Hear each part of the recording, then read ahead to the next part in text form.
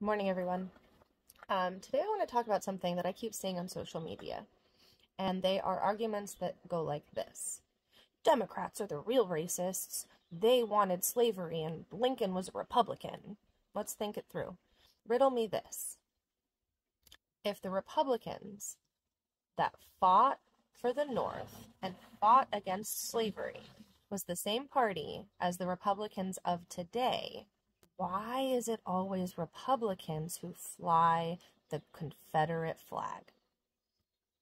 Have you ever seen a Democrat flying the Confederate flag? I haven't.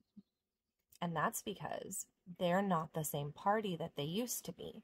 It is true that Lincoln was a Republican, and it is true that Republicans fought on the side of the North. But when speaking historically about US politics, it makes a lot more sense and it's a lot more intellectually honest to use the terms progressive and conservative. Republicans used to be more progressive.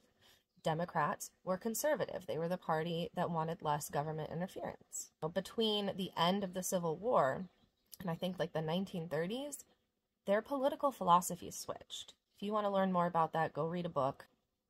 And it's hard to know if these people are just idiots or being intellectually dishonest. Like, I think it's the second one, I think anyone who had a proper education or who can think critically would understand that the Democratic Party that fought for slavery is not the same as the one today. Okay, we don't fly the Confederate flag. So that's my 2 cents. I hope everyone's having a good day.